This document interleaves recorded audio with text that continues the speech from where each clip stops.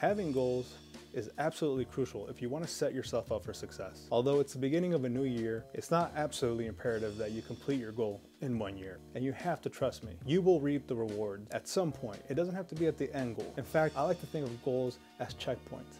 And along the way, you start to level up your skills, kind of like in a game. And look, even if you don't have any goals, at the very least, you want to get better, right? Today, I'll be listing 5 of my goals for this year, 2022. And to be honest with you, many of them, I don't even know where to start. And that scares me because I know how much work is gonna have to go into all of my goals. But I'm also very excited. I know that feeling of fear in my soul means I'm on a good path. Whereas most people in the exact same situation that I'm in and feeling the same way I'm feeling would fall apart at the seams, I know that the fun's about to start. See, learning new things, that's the funnest part of a journey. It's what you're gonna reflect on the most once you do reach your goal. And I know this firsthand because when I was 18 years old, I started a restaurant with my parents and we didn't know the first thing about restaurants. And for the first year, it was a disaster. We struggled tremendously, but we set our goals and we learned along the way. And before we knew it, we were successful beyond our imagination.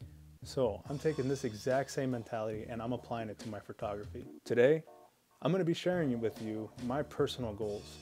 And I want you to do the same in the comment section and stick around for number 5 because it's a challenge that I'm gonna propose to you. I want you to see how much growth you can get in such a short period of time. And it's done by trying out the challenge that I'm gonna propose to you in number 5. Number 1, I want to get one of my photographs in a gallery. I would like to get one of my photographs in a gallery because I wanna see how it compares to professional photographers, people that don't do anything else besides photograph professionally. I want to see if my work can even compete. And as far as getting into a gallery, I don't even know where to start. If any of you guys know where I can start, please write a comment and let me know. But regardless, I'm going to dive deep into this subject and I know I'm going to learn things along the way and I'm going to share with you guys throughout videos of how my progress is going because I know this is a good thing to learn down the road, especially if I want to turn this into a business or make some money off of it. Number 2, I want to improve the sharpness of my photography. Even though I've been honing in on my skills, I've noticed that some of my shots are blurry, especially in low light conditions, which is what I've been into recently. I've noticed that it takes me a handful of shots before I get the shot that I want. And although I know I'm getting away with this, it's a bad habit. So I'm going to be dedicating some time watching YouTube videos, reaching out to people on Instagram, and I have an idea already of what I need to do. I just need to go out there and practice it a lot more. What's something you've been putting off? Something that you know you need to do to improve your quality? Write it down in the comments. I'm curious to find out what that is. Number 3, I want to get a professional print of one of my photographs. This kind of goes in line with my first goal, getting into a gallery, because you have to have it done professionally. And just like my first goal, I don't really know where to start, but I know it's not going to be super difficult. I just have to use my resources. See, lately, I've been getting asked a lot on my Instagram if I sell prints. And as soon as I hear that, I want to run to Walmart and just print off whatever I can and say, yes, here you go, and make a quick buck. But I know better. And even though I don't know much about prints, I do know that selection is important because you want somebody that's been in the business and that has an eye for quality to help you with your prints. Regardless of the cost, I'm gonna pay for it because it's gonna be worthwhile. It's almost like paying for a class, you know what I'm saying? Why do you pay so much to go to college? Because you wouldn't get this information otherwise. And yeah, that's debatable because there's YouTube. But I wanna know what somebody with an eye for quality thinks of my photography and how they can help me improve. And when I do go to sell something, I want people to know that they're getting the highest quality from me and from the people around me. And also, this helps create a network of people that you're going to involve with yourself in the future, which is super important. Number 4, I want to make 1 YouTube video a week. I think this is absolutely crucial in my photography because it forces me to investigate things that I already thought I knew. And this way of communicating with people also gives me the ability to put my thoughts out in words, because in here, I know what I want to say and I know what I want to do. But when somebody asks me a question and I can't put the sentences together, that's on me. This format gives me a way to practice that. And if anybody learns anything from this, even better. And when you can teach somebody what you know, that truly means that you have a strong understanding. Otherwise, you don't. And it shows when you go to teach someone else. My question to you guys is, have you ever thought about making a YouTube video or a YouTube channel? Please let me know. I'm curious to know, because I've always wanted to make a YouTube channel. As a matter of fact, I used to have a YouTube channel when I was a teenager on music, and it was fun and it was kind of popular at the time.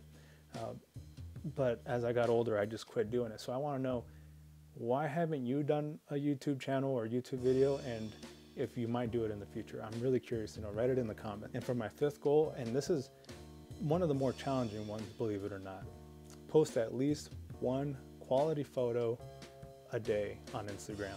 This doesn't sound hard, and most of the time it's really not that hard. But see, I don't just post anything for the sake of posting and for the sake of saying that I did it that day. Whenever I put my shot of the day on Instagram, I make sure that it's top notch, the best quality that I can give to everybody. I think that's important. And where it gets difficult for me, at least, is I have to juggle at least 100 things every damn day. And I don't always get a chance to go out with my camera and shoot photography. So I don't always have the opportunity to go out and photograph each day. So what I do to make up for that, I shoot in blocks, or I'll go out for 3 days in a row if I have that luxury, and I will shoot whatever I can, the best that I can. I'll work on my angles, I'll work on my manual settings, I'll do all of that stuff. But see, the problem is that content doesn't last forever. And as much as I try to squeeze every last drop out of those days of shooting, sometimes I start to run low. And with the time constraints that I have with my job and just the hustle and bustle of life, I have to figure out, okay, I have to go shoot some photography this day. And it becomes a balancing act. And this has really been helping me with prioritizing my time. It's creating the structure and discipline that I know I need to be a really good photographer down the road. And it also helps me realize what is important to me, like what's important to me.